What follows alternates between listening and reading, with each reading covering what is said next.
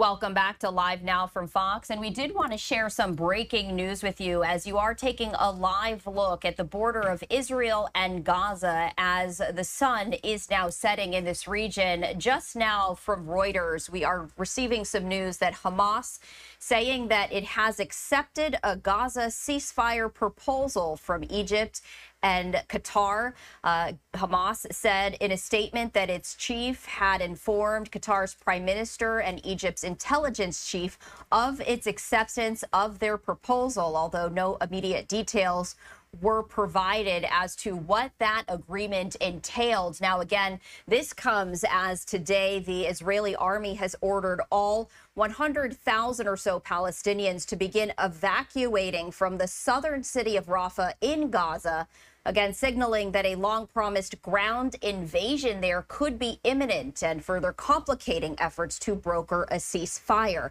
Now, the likely operation in Rafah has raised international concern, and Israel's closest allies have warned against it. Earlier today, the United Nations agency serving Palestinian refugees said it would not comply with the evacuation order. And overnight, Israel's defense minister telling U.S. Secretary of Defense Lloyd Austin that Israel had no choice but to act in Rafah. This also comes as yesterday, Hamas carried out a deadly rocket attack from the Rafah area that killed 4 Israeli soldiers, although Israeli officials would not say whether the Rafah invasion was a response.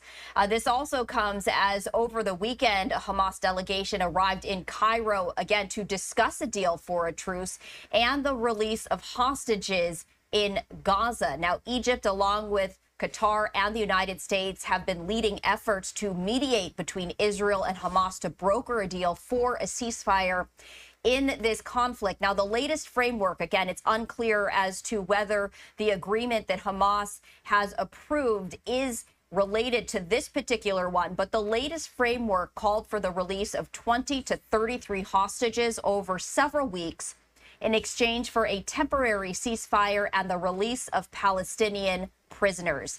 Again, it is unclear as though whether Israel has responded to that. But again, some breaking news is that Hamas has now said it has accepted a Gaza ceasefire deal. And again, you can see that live look of the Gaza skyline going black for a moment, but it is going to come back up again as we share that news for you right now.